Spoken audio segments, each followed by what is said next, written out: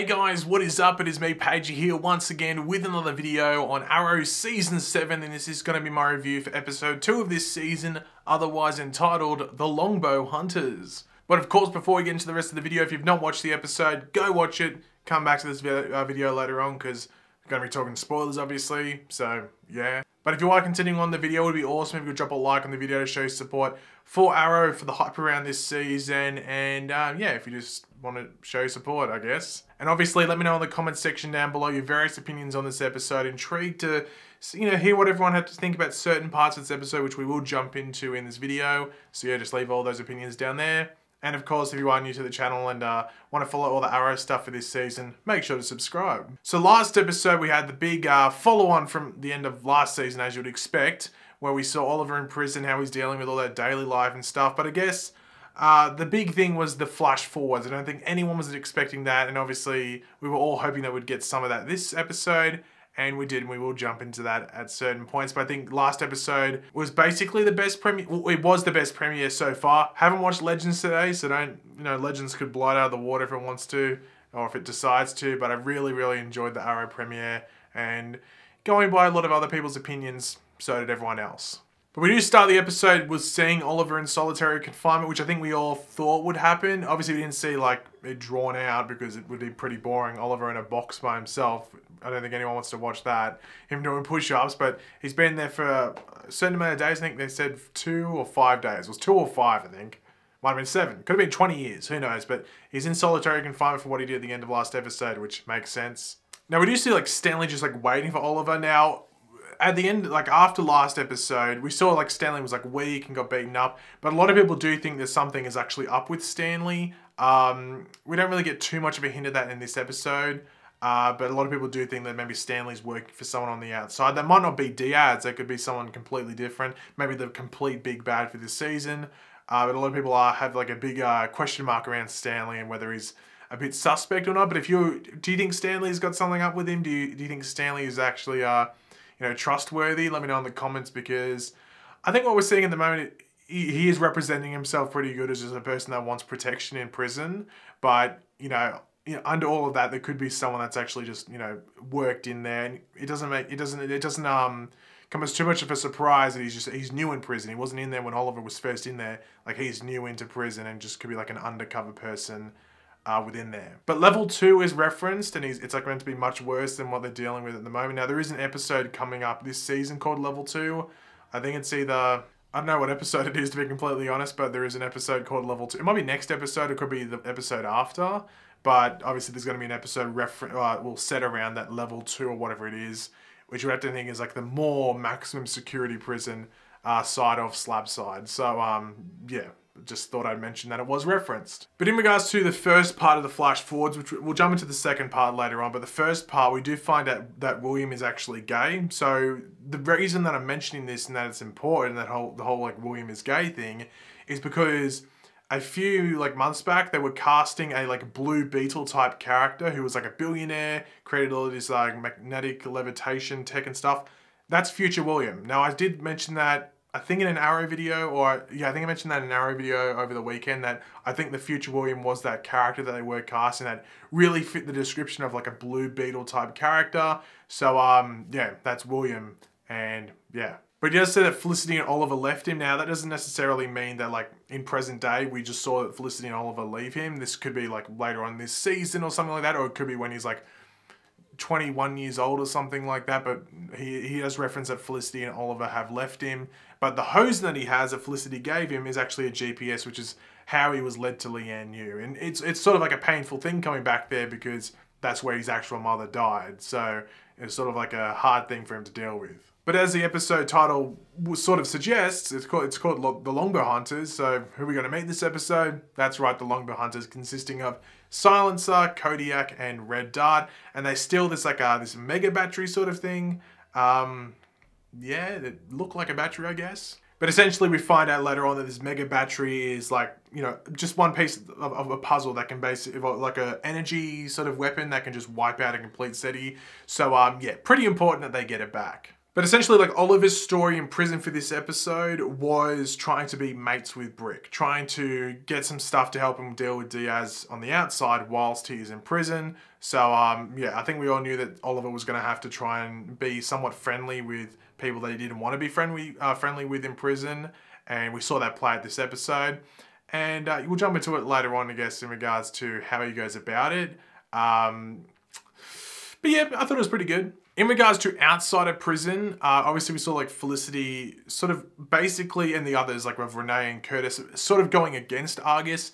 Now in that scenario where they are like caught by Argus, they are in the wrong. Like they're not in the right, they are in the wrong. However, the thing to bring up is that Felicity with her motives is correct. Felicity in this episode was like sort of like 50-50. Like she was part like really stupid, but then part like really smart because her motives were correct. Like you can't debate and go against her motives because her motives were that she wants to take down Diaz because Oliver went to prison. He sacrificed himself to give others immunity and all of that and just basically put himself in prison to take down Diaz.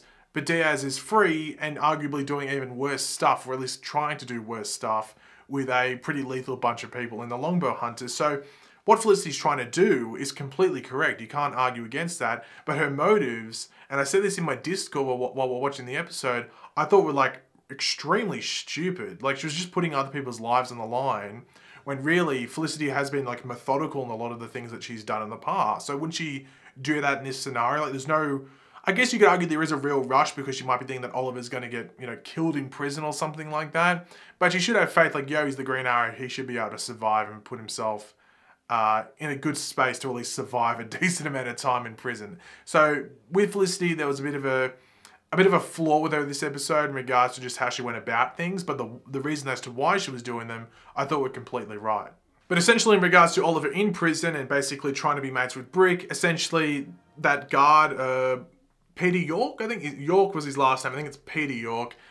Brick isn't a fan of him, doesn't like him at all, and as we said in episode 1, seemed like a bit of a dick. The guard seemed like a bit of a dick, but what prison guard like doesn't seem like a bit of a dick? But anyway, so Brick just wants him out of there, and that's basically Oliver's job. It's like, if you get him out there, I'll help you. So I think we all knew at some point in this episode, Oliver was going to succeed because that just seemed like this was going to be like this episode's storyline in regards to the prison stuff. But we'll get into like the culmination of all of that later on. But I thought it was like Oliver like making the little knickknacks and stuff, like the little pencil shooter to like make a distraction so they could get away to the library and stuff was pretty interesting. Bit of a question mark as to why the computers in the library would have at least decent enough internet where they could look up that information fairly quickly. Like honestly, if I'm thinking about prison internet, I'm thinking like 1990s dial-up speed to be completely honest. But yeah, like there's just, you know, TV believability. Things have to happen fast to just make things flow well on TV, so we'll give it a pass in regards to that. Now, Laurel Lance in this episode, there was like complaints that last week she didn't have enough screen time, but I don't think she was necessarily like needed last episode. I think what she provided last week in episode 1 was enough. She just needed to say like, oh, DA job and announcement. That's all that she really needed to do last episode. This episode though, I thought she had a really cool role, and she's like straight up Black Canary in this episode, and I'm pretty sure they're just going for that this season. Like she looks like Black Canary. She's dressed up like leather jacket, boots, all of that. And from what I've heard, basically Dinah's just going to be police captain and really going to have like no role as her like Black Canary role from last season and the season before. So they are changing up Dinah a lot. And it just seems like they are shifting Laurel into being very, very, very much like that Earth 1 Laurel that we saw from seasons 1 to 4.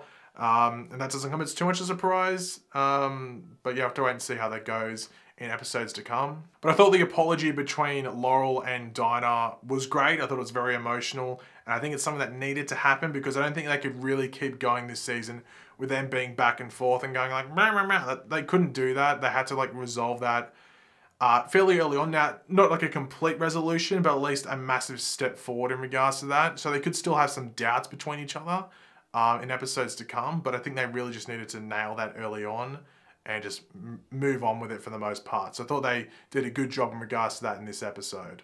Now, the whole fight scene involving the Longbow Hunters and Ricardo Diaz I thought was pretty cool, like all the train stuff with Kodiak and Red Dart as well. But the coolest thing was probably the silencer scene, and we did get a hint of her earlier on the episode when the Longbow Hunters actually steal the battery. But the silencer scene between Laurel and then later on Dinah, I thought was really cool. Now, some people were asking about like what's going on with Silencer. In the comic, she has like she can manipulate silence, so she can create like zones around her that are completely silent. Obviously, she has that little device on the show, but in the comics, certain things can stress that zone, whether she makes it too big or other factors can affect it as well. And in the case of this episode, it was the 2 canary cries, or the 2 sonic cries, if you want to call them, that affected that silence zone. So for the most part, it's really, really overpowered. But when there's enough stress on it, it can be defeated. So it's not just this completely overpowered thing. Like it would be too overpowered, to be completely honest, if those 2 like sonic cries that literally melt brains and stuff like that couldn't affect that zone. So I thought having the 2 affect it was a smart decision. But by itself, it's still pretty overpowered. But we go back to the flash forwards for the last scene of this episode in regards to the flash forwards, and Roy and William find Oliver's bow, and it's the bow from it's like one of the newer bows from last season. I think it's the same bow that the fake Green Arrow is using, which was pretty interesting. Like, I think that was a big question mark. So Oliver's going to go back to Lian Yu, or at least someone's going to take his bow back and bury it. But there's a message there. We don't read what the message. We don't get to hear what the message says. Roy burns it, but we do find out that whatever it entails is going to cause them to go back to Star City. So we are going back to Star City in the flash forwards. I keep calling them like future flashbacks by accident, but we're going back to Star City in the flash forwards. Hopefully next episode, you know, they could take a break with the flash forwards in regards to episodes, and maybe like next episode we might not have any. But you would think they would still put like 1 or 2 in each episode, which I think is necessary. I think that's what a lot of people would want. So I'm intrigued as hell to see what happens in regards to that. The flash forwards for me are the most hyped things about the episode. I am really loving present day, especially the prison stuff, but the flash forwards are so intriguing because with the flashbacks, they weren't that interesting because it's like, oh, well, we know what happens in present day. But with the flash forwards, we don't know what's going to happen between now and then. Like, who dies? Who survives? Does Oliver become the Flash? Well, the Elseworlds crossover he does. But anyway, you know, so many things can happen from now until that future point that it's so intriguing. And we sort of want to know what happened to Roy, what led him to become go into Lian Yu, all of that. It's so intriguing. And just due to that, I just want more flash forwards, but I don't want them to smother the episodes with it. Because in this episode, we got 3 scenes there, which I thought was good, which is pretty small, because in comparison to previous seasons with the flashbacks, we'd have like 5 or 6 or something in an episode. So they're really keeping it to a minimum in these episodes, but there's a lot of content there, and it still gets you thinking. So, you know, it's just great, the flash forwards, and I can't wait to see more of them. But essentially, the culmination of the whole prison story for this episode is that Oliver, you know, he's always stuck in that dilemma. He's like, am I going to kill this dude? Or how am I, like, the guy wouldn't listen to him. Like, he was too stubborn, the prison guy, which I guess I can understand. But it's not like he's dealing with like some mass murdering serial killer or something. He's dealing with the guy who's protecting Star City for God knows how many years. So the guy was a bit silly in regards to just maybe not listening. But Oliver just stabs himself and says that the guard did it, which I think was like the logical conclusion because he didn't want to kill him. Oliver's not going to kill someone, especially a guy with a wife and child as well. I don't think Oliver's going to do that. So the way in which he went about it, I thought was the right way. It's just cause some pain on himself, some physical pain, just so he can get what he wants to do some stuff on the outside. Like, sure, it's going to ruin that guy's career most likely, but it's better than killing him. You know what I mean? And leaving a widow and a child without his dad. So I think that's the better option. I think Oliver took the most logical route. But then we see that Felicity is actually going to team up with Samantha Watson. She's teaming up with the FBI because, you know, she's got to find someone that wants the same goal as her. Argus isn't, you know, specifically targeting Diaz. They're looking for some other stuff. So Felicity's got to team up with someone that wants to take down Diaz. And who's that? Agent Watson, the FBI. They want to do it. So, yeah, we're going to be seeing that. Probably, I don't know how many episodes we'll see that storyline with them teaming up for. Obviously, next episode specifically. But I wouldn't be able to really have a guess in regards to an actual episode total. I'd say maybe 2 or 3. I wouldn't expect too many. But it's going to be interesting to see the way they go about that and who else gets involved as well. But overall, I thought this was actually a really strong episode. As I said, the flash forwards are the most interesting part, but I thought the prison storyline was good. My only real issue, I think, with the episode was just the way the Felicity maybe went about things. But I don't know if it was just because they wanted to write it so Felicity was just at one extreme, just so it drove her to go into the FBI and teaming up with Agent Watson. It's sort of confusing to tell what they were necessarily going for. Her motive's completely correct. You can't argue against them. As I said, it's just her actions were just borderline extremely stupid. So that was my only real head scratching why did they do that moment for this episode. I thought the Longbow Hunters were cool. A bit of a question mark maybe on Ricardo Diaz's fighting skills, because he keeps losing to who did he lose to? He didn't lose to Felicity, I guess, but he lost to Diggle. But then he's matching Oliver and all that. He's meant to be a good fighter. So it's a bit confusing in regards to that. Let's just put a asterisk there saying maybe he's slightly injured or something like that. Maybe he's on some painkillers or something. I don't know. But yeah, Arrow keeps going strong this season. I know we're only 2 episodes in, but I'm really, really excited to see what they do for this season.